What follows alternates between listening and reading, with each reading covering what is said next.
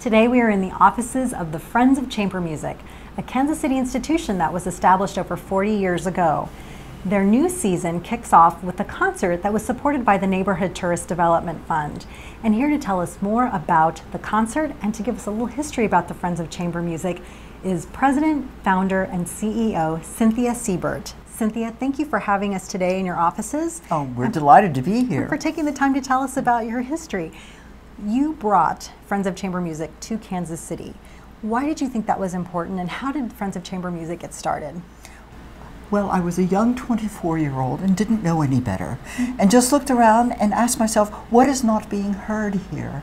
And the literature of chamber music is so vast, and in particular, if you add other musics from other periods, most concert series around the country, producers, presenters, present music that's only been written in the last couple of hundred years. We cover 1,200 years, which means that the percentage of repertoire is not one shelf of music, it's 100. It's so much more vast than people realize. The vocal literature alone from the 16th and 17th centuries, the golden era it's called, there are literally thousands of composers who were supported by kings and queens and popes and churches. It's in an extraordinary fashion.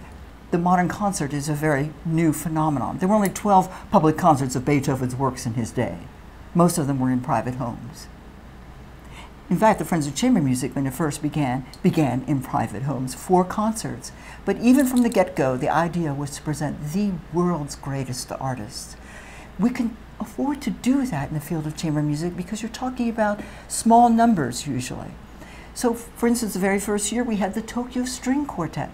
Now, they were not as famous as they were about to become. They had not been on the Johnny Carson show. But as I looked around, I thought, why not? Let's bring this. We had Rostroprovich. I mean, we had amazing artists, world-class artists from the get-go, and that's been our stamp. Something affordable, yet never compromising artistic standards. So today we have 3 series, a master pianist series, a chamber music series, which does mean the last couple of 100 years, and then the early music series, which goes back, well, we have a medieval program from the 9th century with Ben Bagby this year. So he's one of the leading medievalists from the University of Paris, the Sorbonne. So we have people who represent probably the top 5% in the world in their specific fields of specialty. Can you tell us about the Escher Quartet and Jason Vio, who are coming September 23rd to the Folly? Jason Vio is one of the world's greatest. He's probably the greatest guitarist of his generation in the world. He's already played with over 100 orchestras. He has numerous Grammys, Grammy Awards, Grammy nominations. But the interesting thing is, it's very, very rare that you will see on one program a guitarist and a string quartet. In fact, when I titled this program A Rare Convergence, because they really don't go together very well. One, the guitar, has plucked strings, whereas the violin, the viola, the cellos, those are all bowed. Very different sound, very difficult to match the timbres, the dynamic levels, but these are great artists at work and they're very good friends. So they love bringing this ridiculous, impossible combination together. Some of these performances are very rare. I mean, for instance, our Lifetime Achievement Award, which is going to 2 pianists this year, Alexei Lyubimov was not permitted to perform outside of the Soviet Union for many decades.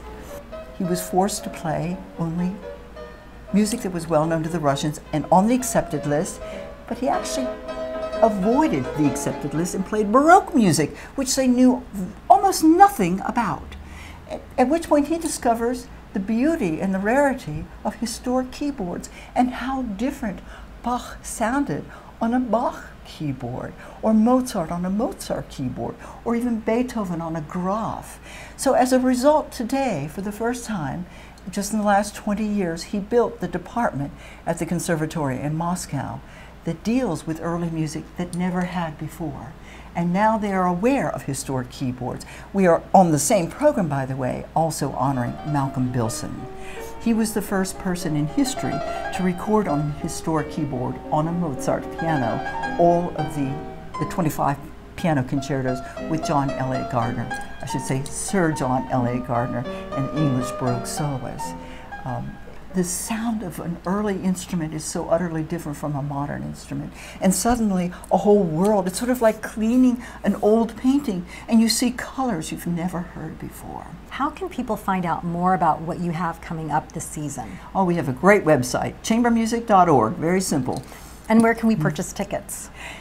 You can just simply call the Friends of Chamber Music at 561-9999. That's 816-561-9999. Very simple. Well, thank you so much for having us today and for sharing performances that you will be having in this upcoming season. Thank you so much. You're welcome. The Neighborhood Tourist Development Fund supports local nonprofits that bring cultural, social, educational, and recreational activities to our area.